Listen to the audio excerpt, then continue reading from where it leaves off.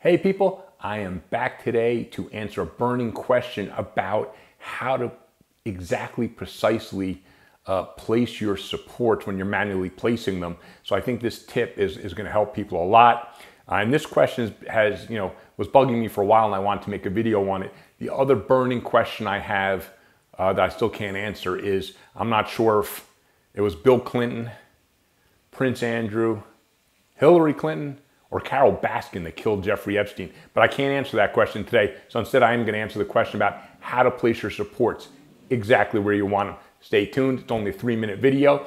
And also at the very end, I'm going to have an up-close picture of the amazing paint job by Craft World Studio. These artists are absolutely unbelievable. So make sure you watch the very end of the video just to see what superhuman people can do when they paint. All right, thanks everybody.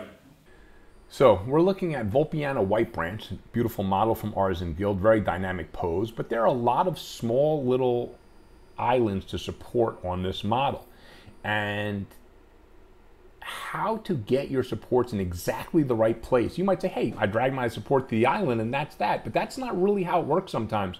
And I have gotten a bunch of models from Patreons where I got pre-supported models, and the supports looked like they were close to an island they were trying to support, but they weren't right on it. Like here, there's 2 islands I want to support. One right under that tip of that belt piece coming out, and the other is the belt buckle. I can't get the support exactly where I want it to go. It just won't go to support the 2 islands there that I want to support. So let's deconstruct the model so we can see what I'm talking about. I want this support to go almost touching the model where that whole little piece is sticking out. I can't get it to go there. I can click all day, it won't go there. When I go to a certain point, it just drops down to the next area. Same thing with this. I want to support that island exactly, but I can't. It won't let me drag there. Otherwise, I drag down onto the bottom part, which I don't want to do. I just want to support that island. And I just can't do it. And like I said, from other Patreons, I've gotten pre-supported models where the supports don't actually hit the islands. They're just very close in the vicinity like this. And then I have to redo it. So let me show you how to fix that and how when you're placing supports to avoid this. If you really want to be able to move a support everywhere you want, the key here is contact depth. When the contact depth is too high, it won't let you support tiny little thin areas because the support is going too far through it. It just won't let you position it there.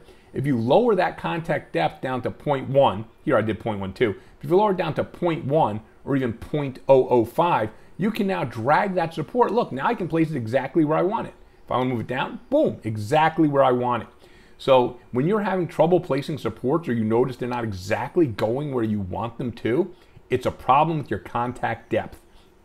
So once you move it into position, by the way, once I see I want it right there, I can now drag it right there. Once I have it there, I can then go back and increase the contact depth, and if you want to for any reason, and it will not change the positioning of that support. Now that support is now in supporting where we want it to. So that's the trick for today, and hopefully this helps you support more precisely and get better prints. Stay tuned. About 10 seconds from now, I'm going to have another close-up of the incredible artwork done by Craft World on this model itself by Marco. Great painter, phenomenal mustache, and his wife Alexandra is maybe the top miniature painter in the entire world. So definitely go check them out as well. Hope you learned something. Please like, please subscribe, and happy 3D printing. Thanks, everyone.